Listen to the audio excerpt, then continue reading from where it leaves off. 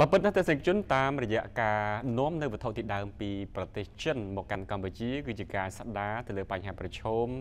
ការងាររបស់កម្មករនៅពេលបច្ចុប្បន្នលោកប៉ៅស៊ីណាប្រធានសហភាពចលនាកម្មករកម្ពុជាបានប្រាប់ BTV នៅថ្ងៃនេះថាលោកបានសម្ដែងការគាំទ្រយ៉ាងខ្លាំងចំពោះការប្រកាសរបស់ចិនក្នុងការប្រើប្រាស់នាវារបស់ខ្លួនដើម្បីដឹកវត្ថុធាតុដើមមកកម្ពុជាដែលនេះបង្ហាញដល់ការជួយរំលែកការលំបាកក៏ដូចជាបញ្ហាប្រឈមនៃការព្យួរការងាររបស់កម្មករក្នុងវិស័យវិជ្ជាភ័ណ្ឌដោយសារតែការប៉ះពាល់នៃការផ្ទុះឡើងនៃ COVID-19 លោកប៉ៅស៊ីណាបានបញ្ជាក់ថាវិធានការនេះជាការស្រោចស្រង់នៅស្ថានភាពប្រឈមរបស់វិស័យវិជ្ជាភ័ណ្ឌគណៈដែលវិធីសាស្ត្រនេះនឹងជួយដល់កម្មករឲ្យមានសកម្មភាពសង្វាក់ផលិតកម្មឡើងវិញខ្ញុំ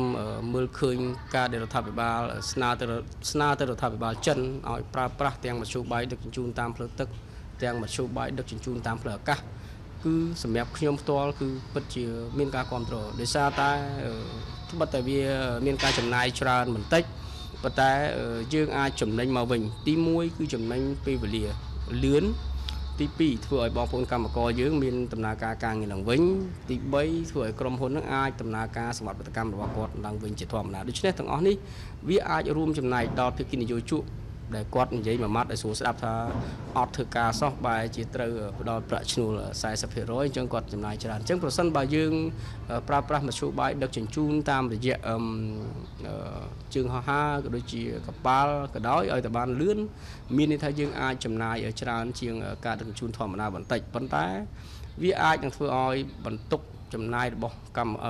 ថៅកែរោងចក្រដែលគាត់គិតថាត្រូវតែចំណាយដែលដោយសារតែអត់មានធ្វើសោះនោះដែលគាត់ត្រូវចំណាយឲ្យច្រើននោះអញ្ចឹងខ្ញុំគិតថាទាំងអស់នេះហើយដែលអាចធ្វើឲ្យនយោជកនឹងអាចដំណើរការងាររបស់ខ្លួនទៅបានហើយកម្មករនឹងក៏អាចមានការងារធ្វើដូចគ្នាដែរលោកបានបន្ថែមថាវត្ថុធាតុដើមដែលដឹកមកកម្ពុជានឹងសង្គ្រោះដល់រោងចក្រកាត់ដេរប្រមាណជាង200ដែលបានប្រកាសត្រៀមនឹងព្យួរការងាររបស់កម្មករកាត់ដេរដែលតាមការប៉ាន់ស្មានមានចំនួនប្រមាណជា 16,000 នាក់បន្ទាប់ពីការថ្លែងរបស់សម្ដេចតេជោនាយរដ្ឋមន្ត្រីកាលពីម្សិលមិញអំពីរដ្ឋាភិបាលចិននឹងប្រើប្រាស់នាវារបស់ខ្លួនចំនួន7គ្រឿងដើម្បីដឹកនៅវត្ថុធាតុដើមនៃវិស័យវិជ្ជាភ័ណ្ឌចូលមកកម្ពុជាភ័យផ្លូវការរបស់កំពង់ផែក្រុងព្រះសីហនុបានដឹងដែរថានៅថ្ងៃទី9ខែមីនាម្សិលមិញ